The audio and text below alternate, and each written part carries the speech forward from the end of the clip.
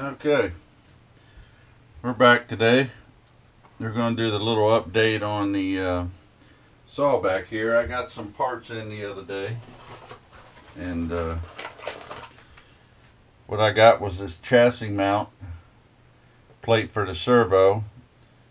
Part number is GM52411S.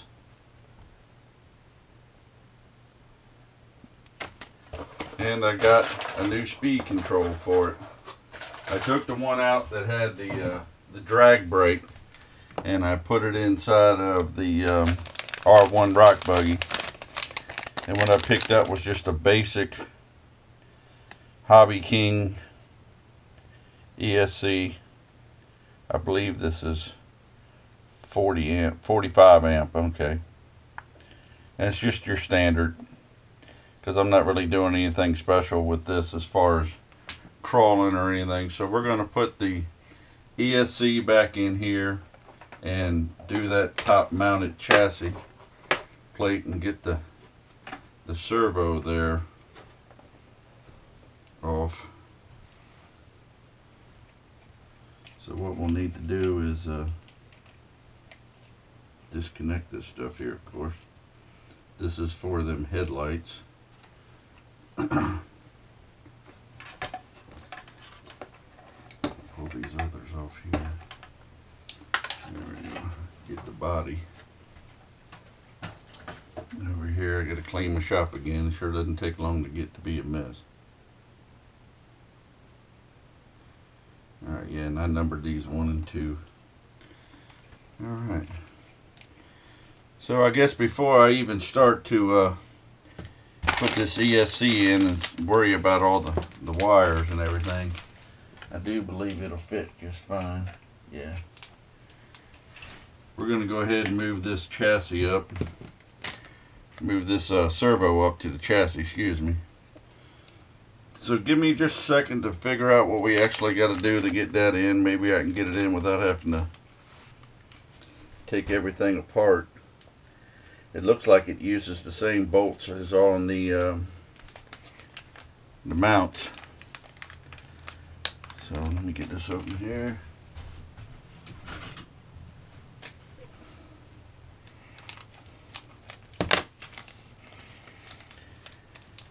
And the good news is that, yeah, that's all nice aluminum, that it comes with the hex screws instead of the Phillips they're notorious for. And we all know how I feel about them.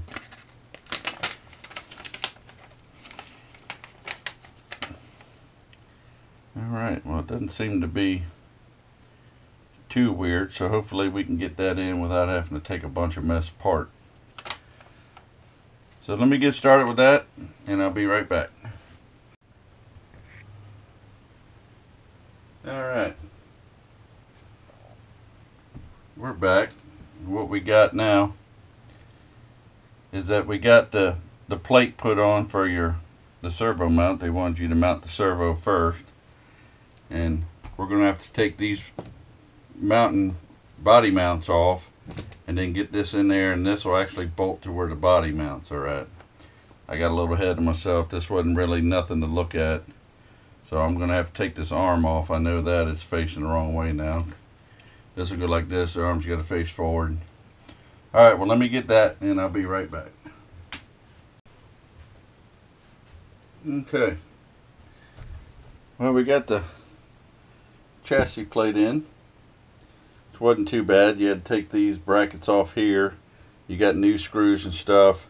Got the servo mounted to here. I did have to take one screw out of the bumper to be able to spread the frame apart a little bit, so I didn't have to take it completely apart. And those screws kind of suck to put in, so what I'm most likely going to do is when I change this, I'm going to change it to the hex head also, because at least with the hex head it'll stay on the machine, and we can replace it that way. But I'm not going to do that yet because I got some other things to take apart, and I want to make sure nothing else gets in the way. I don't want to have to take that off again.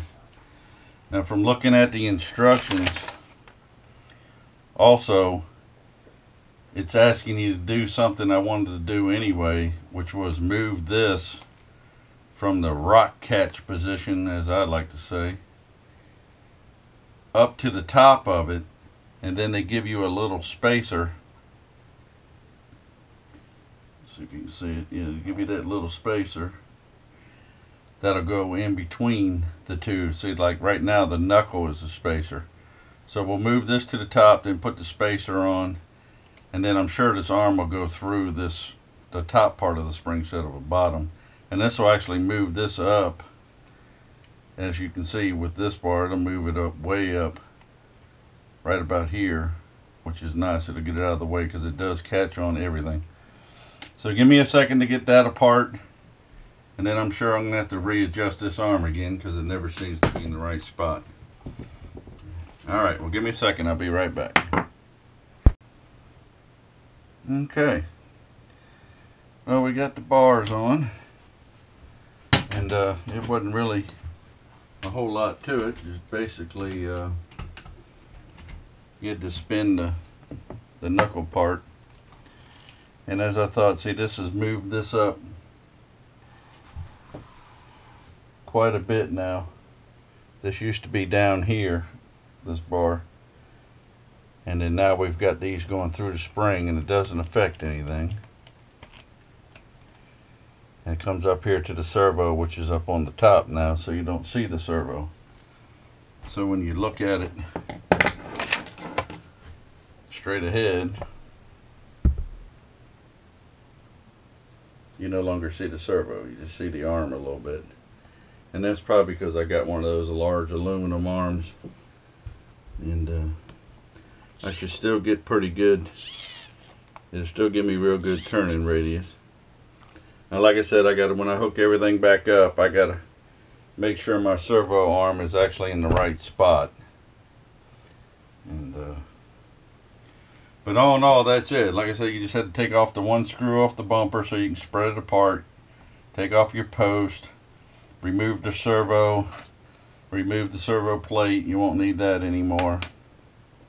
They give you all new screws to be able to put it back together, and even a couple extra ones in case you lose it, which is kind of nice. So it seemed to fit real well. Now once I get it all back together, I'll take it for a little test run, and we'll make sure everything works real well, but I still got to put the new ESC in.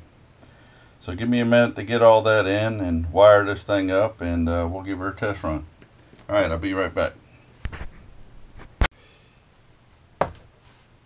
Alright. Well, we got the servo in all good. And we got our tires and everything lined up. This is up a little higher now, which is great. I got the new ESC in. That seems to be doing good. Got it all wired back up. These are for the lights on the body. Went in, ran my antenna up through here also to keep it up and out of the way. One thing I really got left to do, I got to put this bolt back in the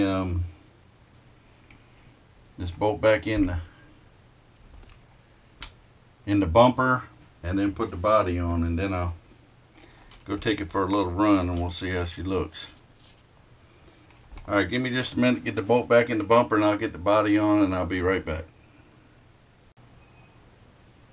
Okay, we got her all back together, and everything seems to be running alright.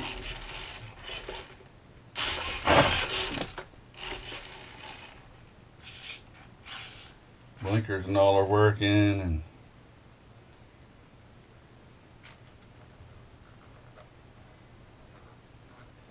lights work.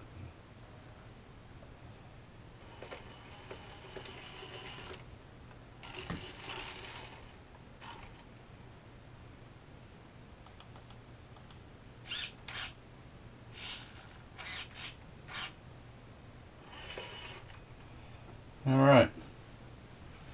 Well, that's it for this video, and I'm actually going to put up another one real quick showing the running video with the new steering servo and everything in there.